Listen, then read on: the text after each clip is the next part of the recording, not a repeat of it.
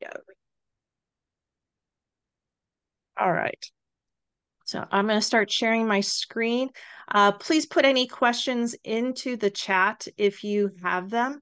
And Tracy will kind of stop me along the way if you need something kind of explained or want to look at it.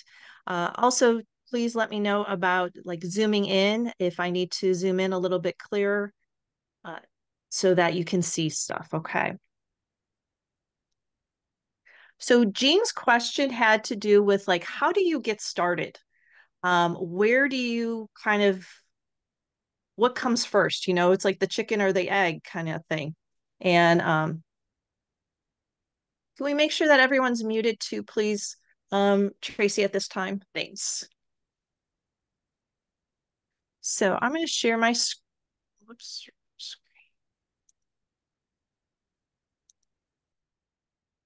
Um, so can everyone see a publisher, Microsoft Publisher? It says header on it.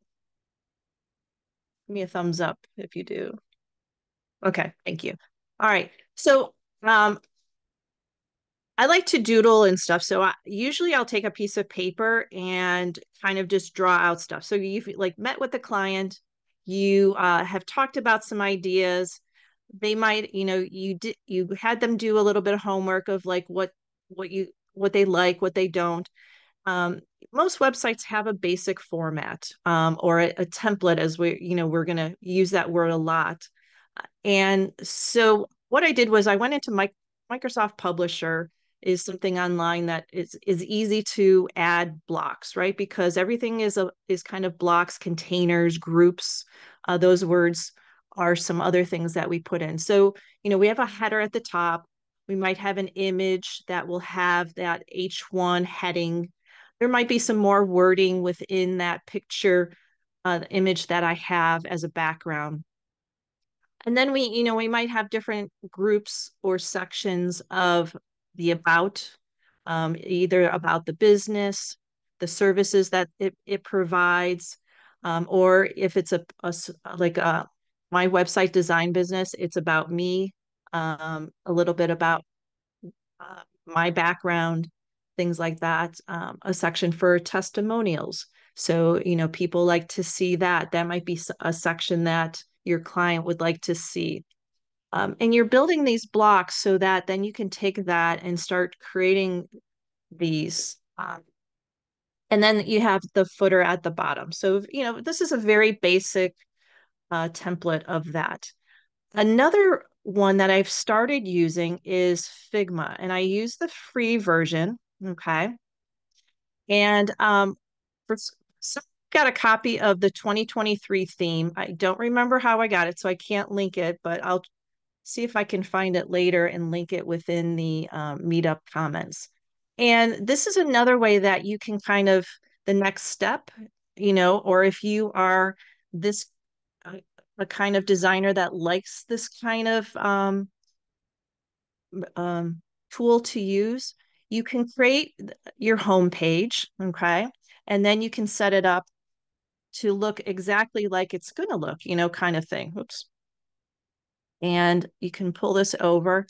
So we have the site logo, we have the navigation, we have this image, then we'll have our headings. This one is a blog post, so then it's pulling in the different blogs with a query loop. And then you have your footer down here. And then this also allows you to, then you can go into deeper of getting into, whoops, the different pages. So you could do a template for all the single post. You could do how a blog um, archive page would look. So when you write a bunch of posts, then all those posts have to have somewhere to kind of live. And this is a nice blog post, and I move that in the wrong place. So this is just another tool that I would use to set that up. Another thing I wanted to show was kind of inspiration, like where do I get like new ideas and stuff? Well, right now, WordPress is going through a update on our WordPress.org, and there's a new section that we kind of started last. I think it was around WordCamp US last year, called Showcase. And we're asking companies to showcase their websites that are being hosted on or being used that use WordPress.org. So this is another great resource to get some inspiration for maybe something a little bit different. And you can say to your clients, well, the Ray Charles Video Museum is using WordPress.org. And because you might have different clients, the Rolling Stone publication is using WordPress, and to just look at how they are using it to get some inspiration of maybe changing it up a little bit, and depending on the services that your client's using. And it's that's the fun thing about this community, is that we're willing to share things, um, and looking at other people's themes and seeing how they work, taking using a local site and downloading one of the free themes and looking at that to see, oh, how did they do that? And excuse me, being able to take that information and then bring it to your clients as maybe a new feature for them. Okay. Any questions, Tracy? Yeah, we have a, uh, have to go back up to it. No problem. There it is. From Julia, says, what do we open to start with? When I open default 2024, a business page opens. Okay, we haven't Very gotten there basic. yet, Julia. So yeah, we're still kind of in the kind of pre planning stages of meeting with a client, deciding on, like what their colors are. If you're going to be doing the branding, that's like a whole nother aspect of it, getting their colors and stuff like that. Was there anything else right now pertaining No, about?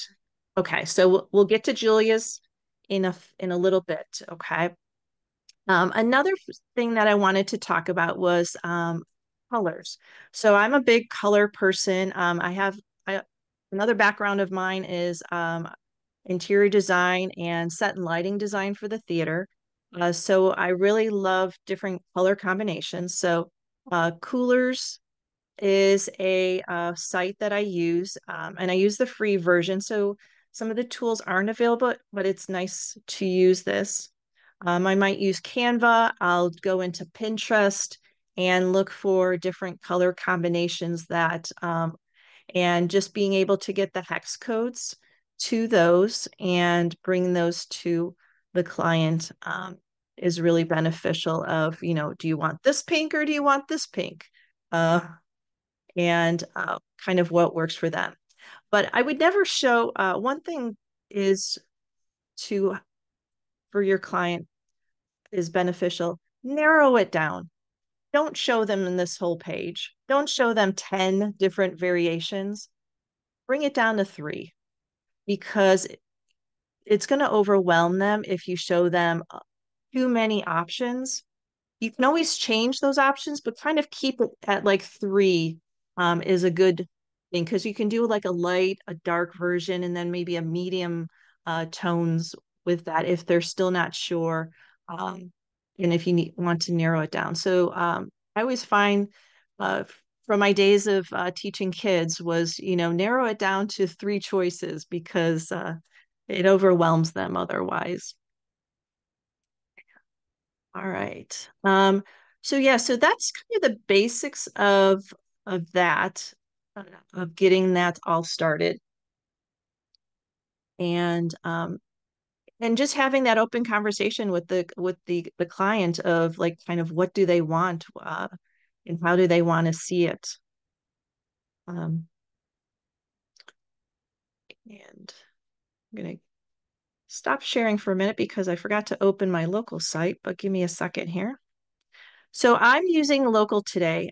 We are WordPress just launched the playground, and I was playing with it yesterday, and I didn't feel as comfortable with it because of the fact that I needed to be able to save what I was going to be building, and I was a little confused about it. So I need a little bit more work on that aspect of it, but it's a fun tool to be able to use to test different things on a live site. Okay. And I forgot to do that link. So let me get that link for a second. Um,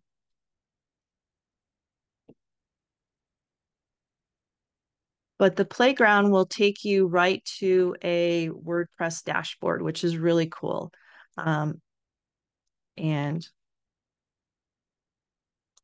find you guys, put that in the. But I am using Local, and Local is just a way to open up a site on my browser. It's and be able to see that.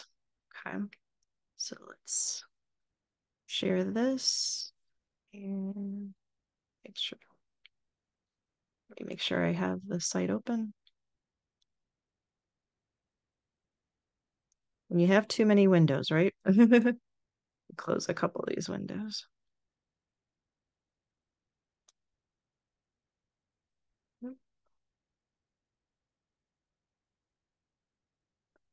Um, get rid of this. Okay, here we go. We're good to go.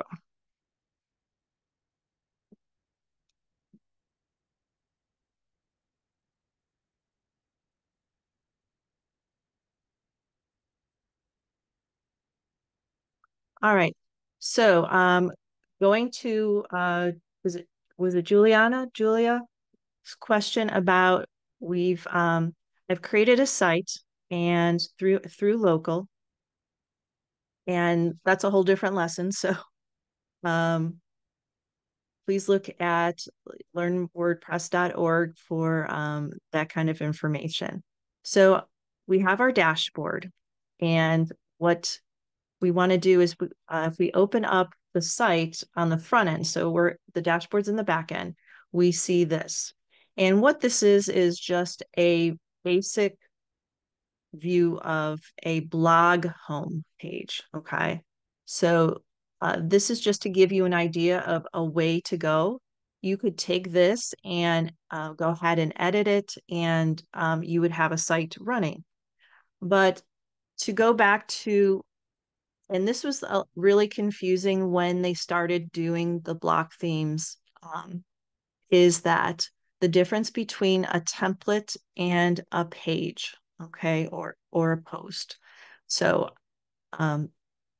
we'll go back into the dashboard, and we'll go down to appearances, okay? And we are in the 2024 theme, okay? So I just want to make that clear. Now we're going to go under appearances down to the editor for this, okay? And you have different under design, you have the navigation, styles, pages, templates, and patterns. And what from when we met with our client, we're just going to give them a home page for right now. And we'll look at maybe in the next session or the third session, adding some different pages and stuff. So a basic one page, and we want to create that home page. So there's a couple different ways to do that, and that's the confusing part of it. So I want to kind of go back to what most people would understand, is coming back to the dashboard and going to the pages, okay? And then add a new page. And we're going to create and we can do different, we can pick one of the patterns, or we can just leave it plain for now. So I'm just going to leave it plain for now, just to show you what this is going to, because there's another step that needs to be involved. So we want to create the home. Okay. And we're going to give it a title. And I'm going to come over here.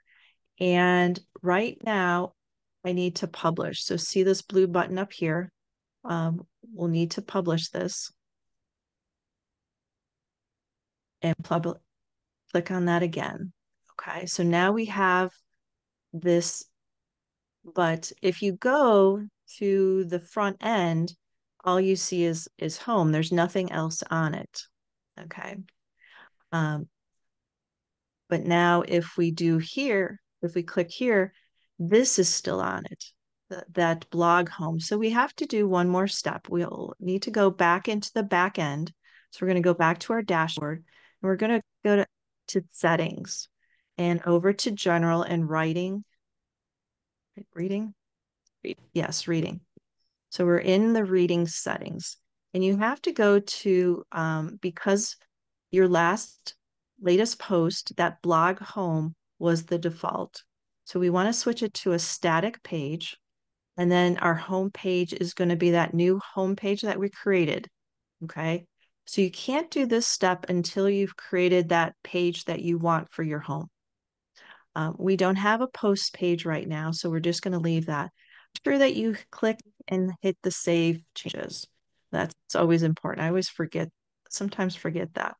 So now if we go back and visit our site, we're going to open up a new link. So now our home page is with the right URL. Okay. And I'm going to close a couple of these other windows. So now I want to show you that I can take my home page and add different templates. So let's go back to that home page. And I'm going to just open that here. And over on the right side, when you open up this toolbar here, so up here, there's a settings, and then we have template. Okay, so right now it's pulling the default template of pages. And we can look at that in a second. But we also have this, we can edit the template, we can swap the template, we can create a new template. Okay. So what is this template, right? So let's go in and we're going to go back over to here and we're going to go to appearance. And remember we were in that editor and you saw that word templates. So I'm going to click on the templates. Now this theme comes with preloaded templates, okay? And then there's even a couple of custom ones because I really like this page no title because I want to be able to add my heading 1 instead of using the title that I don't have a lot of control over. So here is our pages template. So let's click on that. And this gives us a preview of what that page template looks like. Okay. So what does that mean? So let's click on here. We can also click on here. And this is kind of the overall. So we want to decide if this is how we want our pages to look. Okay. Do we want all our pages to look this way?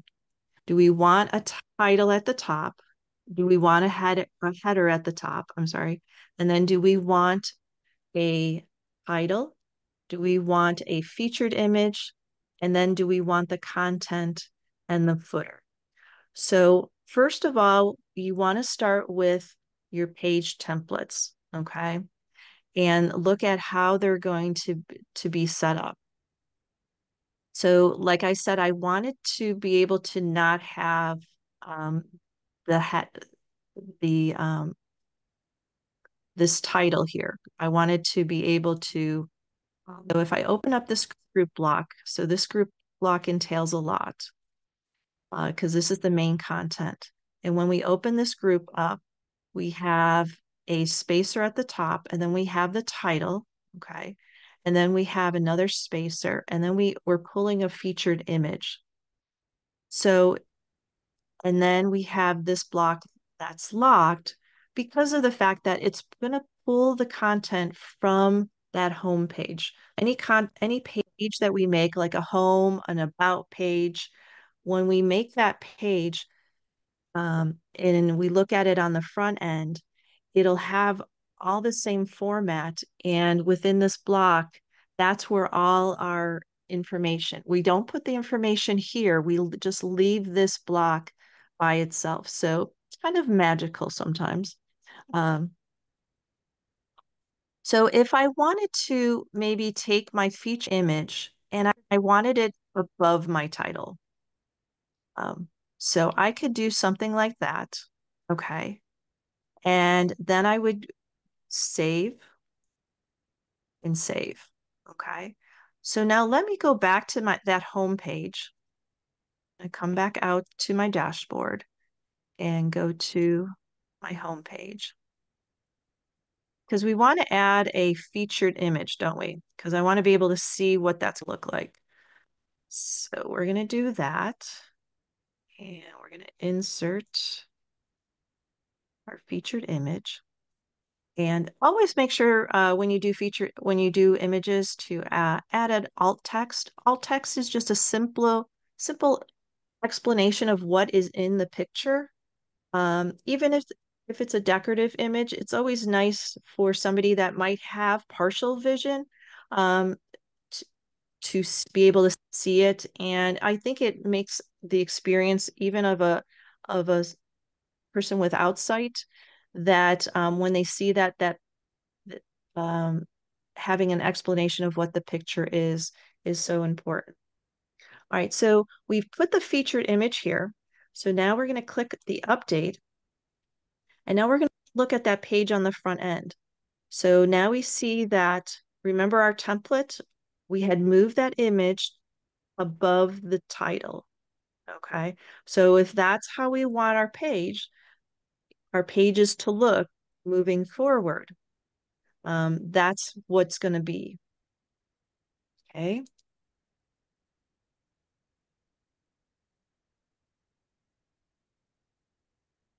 How are we doing with questions? Doing fine so far. Just a Okay. comment that the alt text is great for both SEO and accessibility. Yeah. Um, Screen readers read the alt text since they can't really say what the Yes. picture is. Yeah. Um, so, all right. Now I'm going to do a, I had one more question. Let me take a look at this real quick.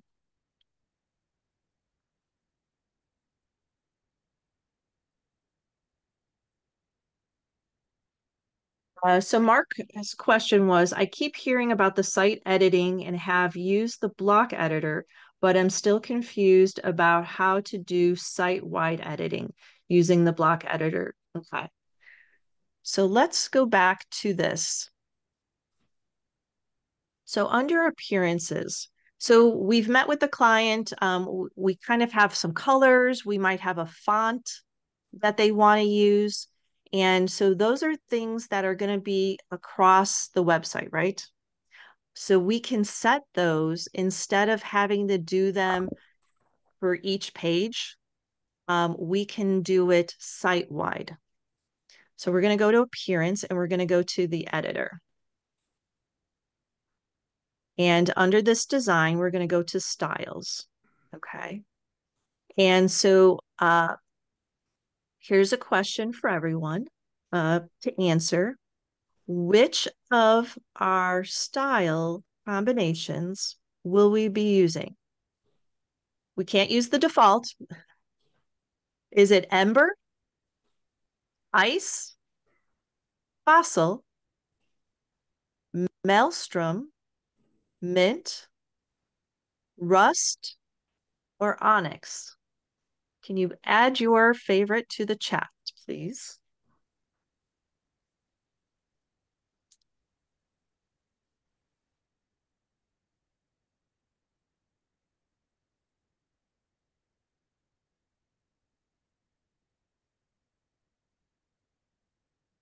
All right, we got 2 for Onyx. Onyx is in the lead. We got 3 for Onyx. We're just we're just playing. I mean, I'm just trying to get it make it more interactive for everyone. Yeah, uh you could offer a couple of these to your client if you know that they like the oranges or the blues, and you start there to make it easier for yourself to start with that. Um, and then there's always ways to edit the palettes too, which is really cool. Oh, I think Maelstrom might be in the lead. No, I think Onyx has won.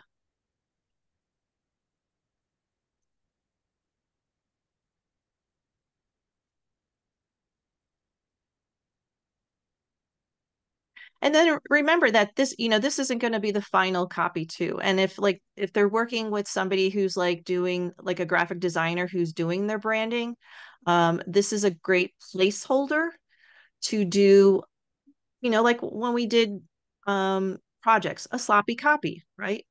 So at least this gives you some kind of color within there to start with. And if you are, testing things and playing around with different things on your own to learn how they work, that's another thing. You can also, later on, as you get comfortable, you can add your own palette of colors and remove all of these, especially if you're going to give it to a company that they're going to be doing blog posts or something like that. You don't want to give them all of these options. So there's a way as you get more comfortable to remove all of these and just have their colors um, that they can only see. All right.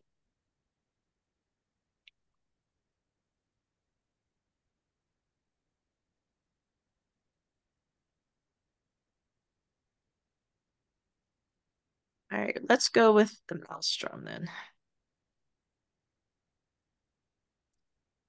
So we clicked on that and we're going to save that. Now up here, there is a icon called the style book, and then there's the edit style. So either way you can go and click on that. You can also click over here. So like I said, there's a lot of different ways to do things on, and you just have to find what's comfortable for you. So what we have is up in the right-hand corner, we have a half moon icon, and we're going to click on that. And this is our global style setting. Okay. So what we want to do is to add our colors. Now, here's another way that we could look at those same styles and pick them from here. So that's the browse styles. Um, and now we can look at typography. So this theme comes with a couple of fonts. Okay. These are the defaults. And we also have this icon here, the manage fonts, where you can add fonts. And this has become really easy. Uh, so we can do 2 different things. We can upload or we can install. Today I'm just going to do install because this is connecting to Google Fonts. And a majority of people use Google Fonts, and it's the easiest for right now. So I'm going to add, I'm an Open Sans person. I like Open Sans. So I clicked on the font that I liked, okay? And this is, again, doing a little bit of research on what kind of fonts your client would like. Give them a couple of choices. Most websites, you only really need 2. You need like a header and then a text one. So your heading one could be, maybe a little bit on the fancier side, and then your text, since it's going to be smaller, should be, a little bit more readable, especially with it being on the smaller. But preferably for accessibility, it's recommended to go no smaller than 14 pixels for text. Now, we can pick different weights and styling. I don't need all of them, do I?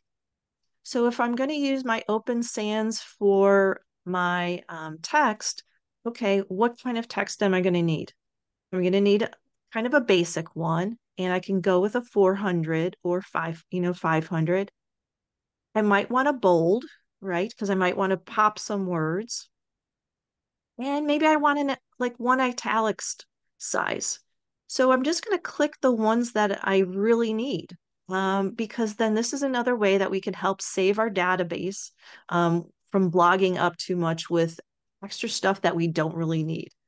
Uh, so I'm going to just click a couple of these. And you can always go back if you find that, oh gosh, I really needed a bold italic. So you can always go back and add it later, but start with the minimum and see how that goes. So now that I clicked on that, so now I have installed fonts. All right. Um, Again, we do have a lesson about uploading different fonts. Um, it takes a little bit more stepwise to do different that. So please look for that video within learnwordpress.org for that. How are we on questions?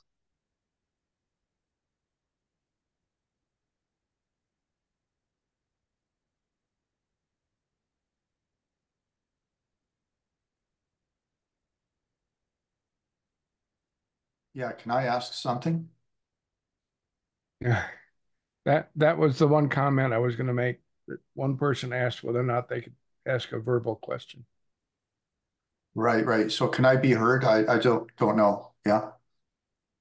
Can you wait till I'm finished first, and then Sure, absolutely. we'll open the floor up. Okay, Thank thank you. you. Thank you.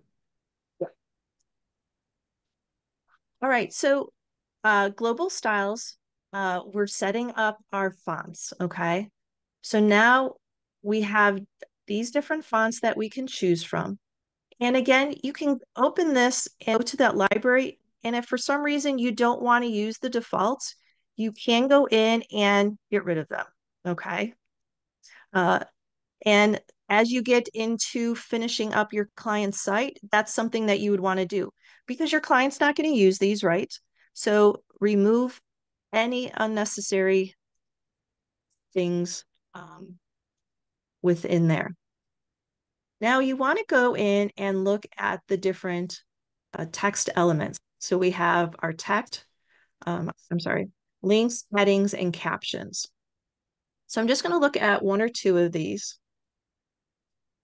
And so we have our basic text. And so I want to change that to, I'm going to do, the cardio is the default. So I'm just going to keep that as the default.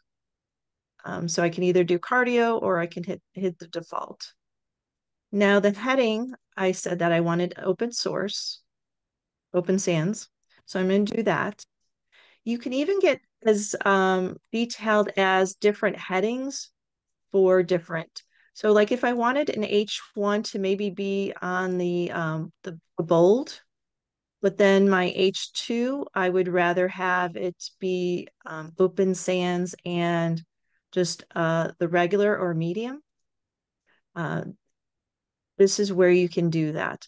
I wouldn't get as like detailed and do like every single one, but and then click to make sure that you save because then you get another window. So it's almost like two saves.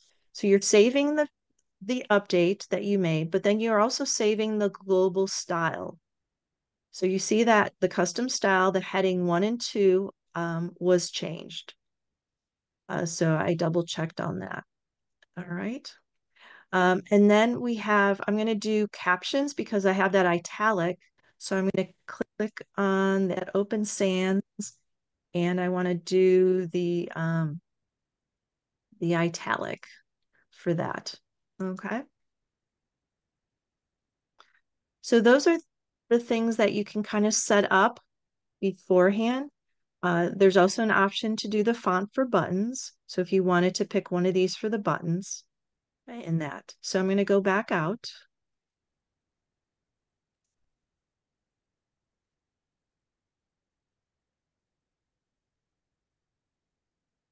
And thank you. Thank you everyone for the questions. I know that people are answering them in the comments too, so that is very helpful too. And then you also have your colors. So remember we picked this and this palette, and it has 5 colors. So say that you wanted to have one of the colors you didn't like. Okay, so maybe this background was like too dark. So what we can do is we can go in and change that to a lighter blue. So see how that's changing? And I don't want to go gray though. There we go. We want a lighter blue. So I can change that. I can also click on these 3 dots for color options and show details. So this is really fun. And especially if you are doing a client site where you're picking the colors, knowing this information about the theme that you're using is important. Um, different themes have different ways of labeling their colors. So some will have more colors, some will, and different palettes too. There's some palettes that might have more colors and stuff.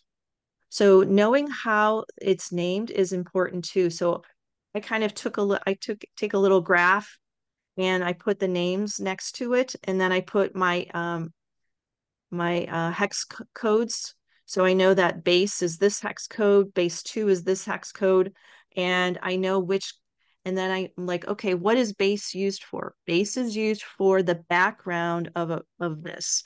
What else is that base color used for? Is it used as a button color? Is it used for, can I use it as a font? So knowing what those specific things are for is helps a lot. Okay. We can also add a custom color. If we wanted to do, an extra color there, we can add some custom colors. You can even do, you can remove all the custom colors, and we can add different opacities to those colors too.